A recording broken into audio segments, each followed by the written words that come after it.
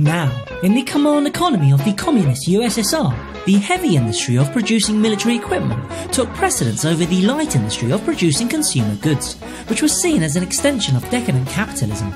This meant that state-manufactured consumer goods often were poor quality, offered little choice in range, and suffered from shortages. However, if you were wealthy enough, you could buy illegally sold foreign goods such as American jeans, British music, and Japanese electronics. These products were part of a larger black market called the USSR's second economy, which also included selling state products at marked up prices, offering private services, and taking bribes, which altogether has been estimated to account for an incredible 60% of GDP.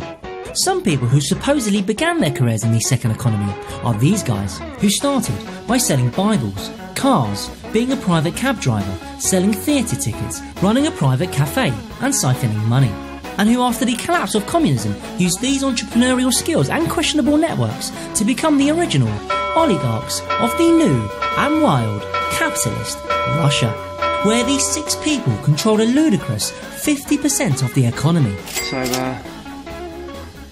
signing out, Comrade Lowe.